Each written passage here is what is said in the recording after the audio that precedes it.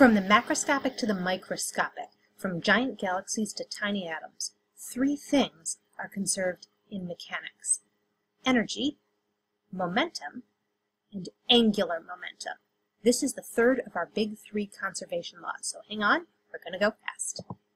As we said in class, conservation of angular momentum is the spinning version of the law of inertia. That is, an object that starts spinning will keep spinning at the same speed, in the same direction, and around the same axis of rotation until an outside force interferes. Just like an object moving will tend to keep moving in the same speed and in the same direction unless an outside force interferes. In this case, it's not going to be an outside force per se, it's an outside torque, but we'll get into that another time. The point is we've got a new variable. Speed stays the same, direction stays the same, and the axis of rotation stays the same. In this case, for this T-totem, or dreidel, the axis of rotation is vertical. You can see it in the picture right through the stem of the spinning top.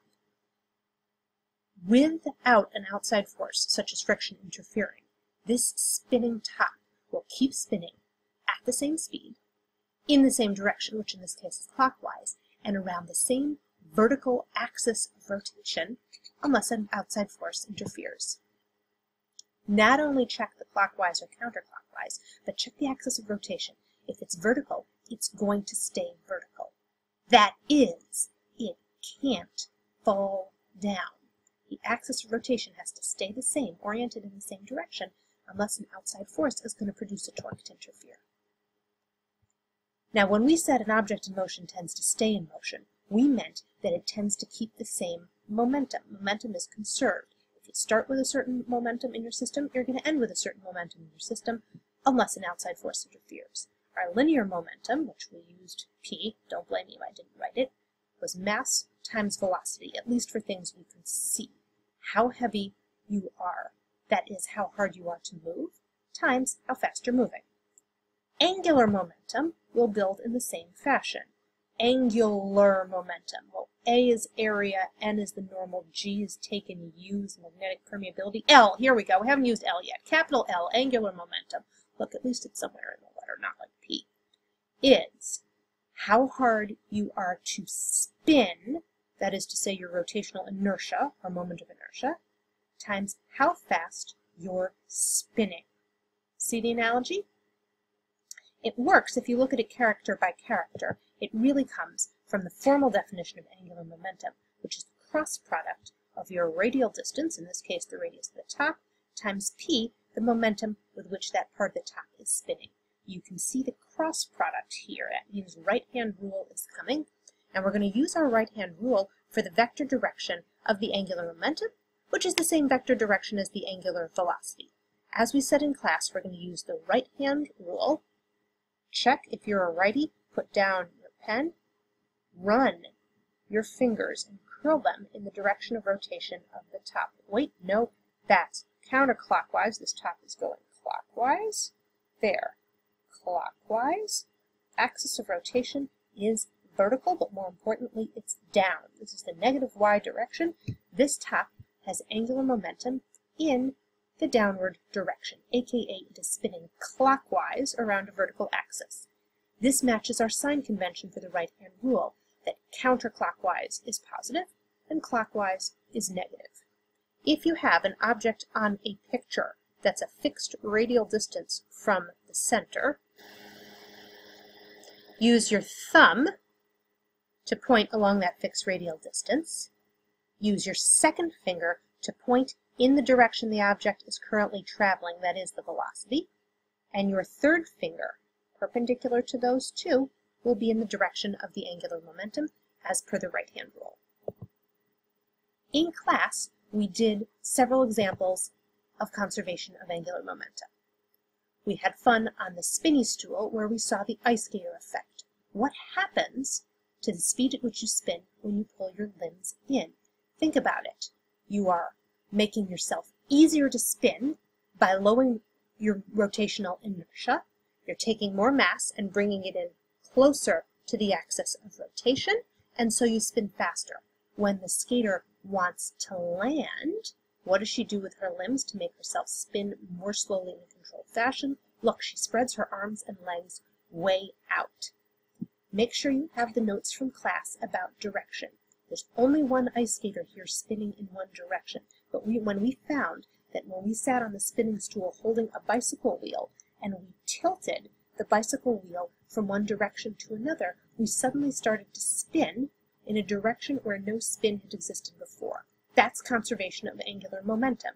Spin the wheel one way, you will spin the other way for a grand total, clockwise plus counterclockwise, of an angular momentum of 0. Why? Because you were at rest in the beginning of the problem and no outside force interfered.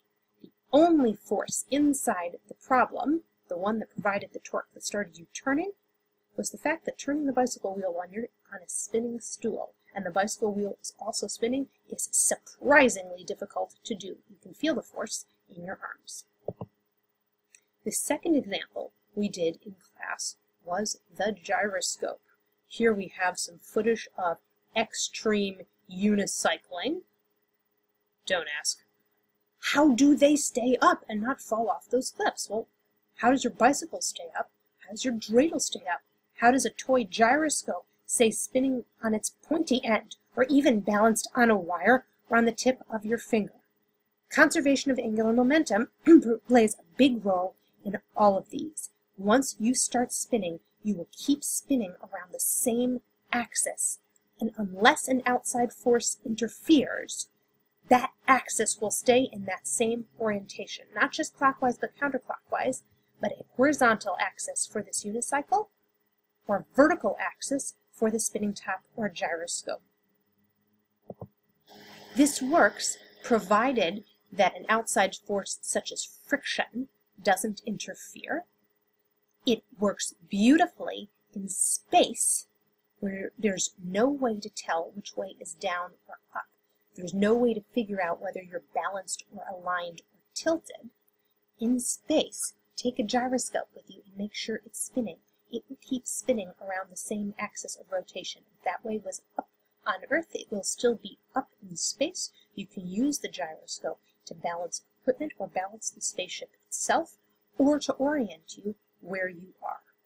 And in the extreme case... You gonna be able to hold this at all? I'm sorry. Can you lift it out? Make it horizontal. Hold it, hold it, hold it. Come on, just try to... I want you to hold it out horizontal. See if you can. Hold it, hold it! Ah. Wheel, as discovered by Kobe Drexler, Jason Tates, and Dylan Janicek in their physics expo, the physics of lifting heavy objects. We've got a 40-pound flywheel on the end of that bar that even the campus weightlifter can't lift.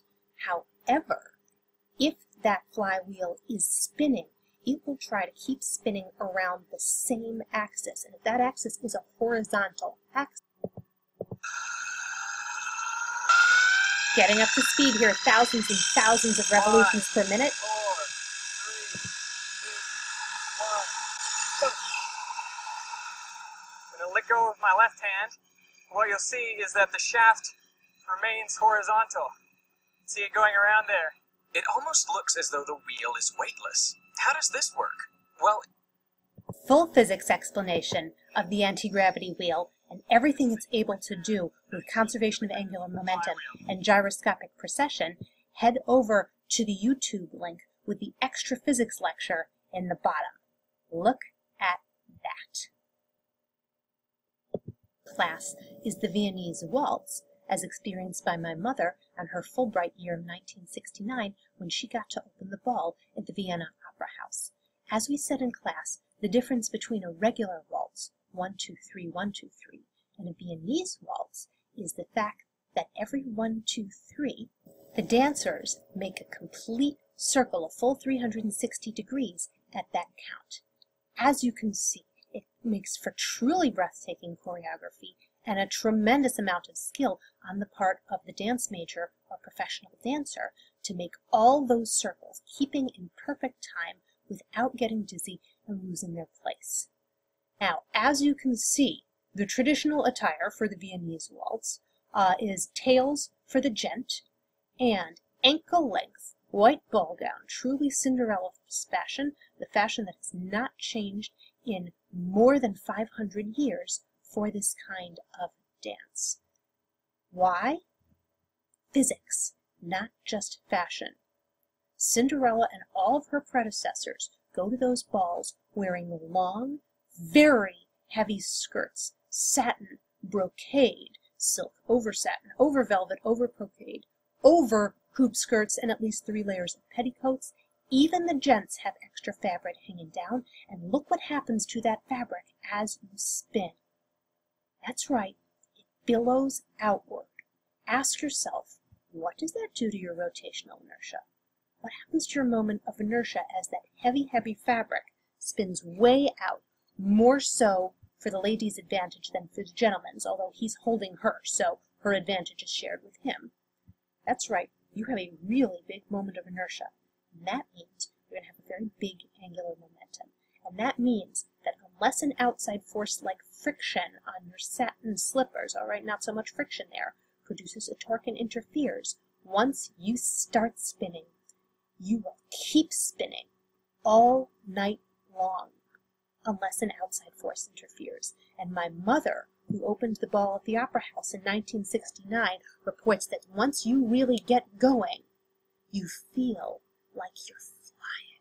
It feels like your shoes are barely touching the ground at all, because they're not. Lerner and Loewe sing, "I could have danced all night." Yes, you could have danced all night, and this is why. Conservation of angular momentum. The hard part isn't to keep spinning.